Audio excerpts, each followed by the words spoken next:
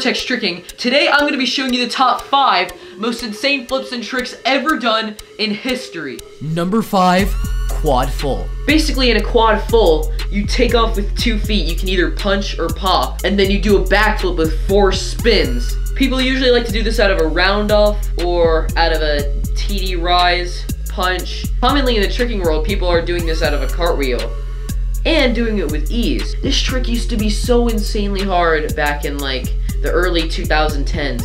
Nowadays, people like Shosei are just ending it within their combos easily. Like literally, it's like the end of their combo and you expect them to be extremely tired. And they do a cart quad full at the end and land upright like it's nothing. It just shows you how far the tricking community has come and how some really difficult tricks back then are not nearly as difficult and impressive as now. To do this, you have to have an insanely reliable punch setup, like a cartwheel or a round off or a TDR punch. If you have a good setup, you're gonna get the height and rotation needed to land it with ease. Nowadays, quad full, even though it's just such an insane trick in tricking overall, is just being comboed with ease. I still don't know how this is possible. Shosei did trip full, swing cork, punch quad full. Out of a cork, he just punched quad full. And at Hook 2018, he would just casually end his combos with TDR punch quad full. Johan did cart quad full swing cork.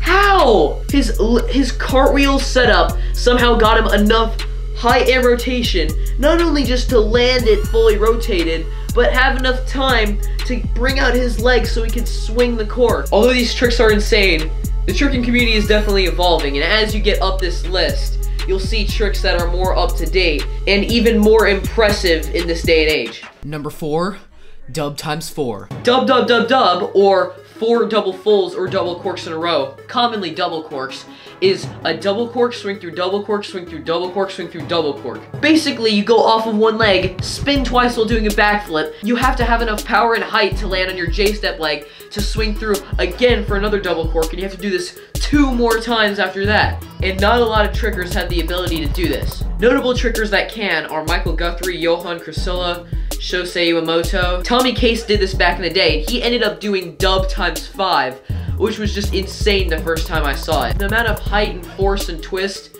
you have to just keep going for 4 double corks is just, it's mind-boggling. To get to this level of tricking, it's gonna take a long time. You really have to train your double cork a lot. I've been doing tricking for such a long time, but even I still can't get to the level where I can swing out of a double cork. Usually a dub, dub, dub, dub setup is out of a cartwheel.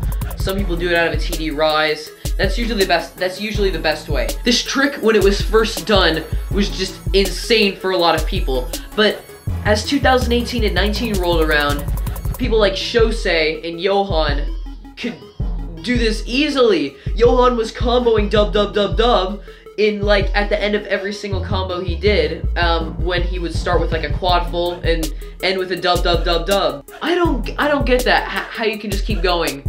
Like, to have all that power and not be extremely dizzy, it's insane. Number 3, triple B twist. So the first triple B twist was done in 2013 by John Vanek. And at this time in tricking, it was really hard to move beyond the double B twist, because that took a lot of power and technique just to get there. So the tricking community was astonished when John Vanek was able to pull off the first triple B twist. Basically in a B twist, you have a running start, you make a 180 turn, you dip your body down, lift your back leg up, throw your arms, and spin horizontally. Now, in the years following John Vanek's triple B twist, Michael Guthrie was able to triple B twist with ease. And then triple B twist was done by a 13-year-old at the time, Shosei, which I've already mentioned in this video. And when he did that trick, that's when I first found out about him, because it was just insane at that age to already have enough power and technique to do a triple B twist. That's when I discovered him and started looking at all of his content and just being mine at all of his tricks. Also, a tricker named Alexander Anderson in Norway would also rock the triple B twist. The way he does it, in my opinion, is just so cool. Because you can see all parts of the B twist. You can see him dip down, lift his leg up, but just twist so tightly and straight that you know it's a triple, but it just happens so fast, like a tornado. Also, Shosei has been doing double B-twist snafu, which is a triple B-twist, but in between the second and third twist, he sticks his leg out, and recently he swung through a triple B-twist. What? But yeah, triple B-twist is just crazy now. Number 2, cork and back out. In a cork and back out, you swing one leg up, do a backflip while twisting, that's a cork if you didn't know. And then after that, you have to have enough air time to do a backflip after that and land. So it's a double flip, swinging off of one leg, doing a cork, finishing with a backflip at the end. The first person to ever do this was Tim Farley in 2014. He did it out of some weird, weird E-kick master scoot setup, which was just insanely powerful for him. At that time, he would call it the snatch cannon. And then 1 year later, Velu did it out of a gainer switch. And then Bailey Payne would then do it out of a wrap full. After that, Alexander Anderson would do it out of a TD rise. Shosei did it out of a scoot full. After that, James East did it out of a spin step TDR. And he clutched it.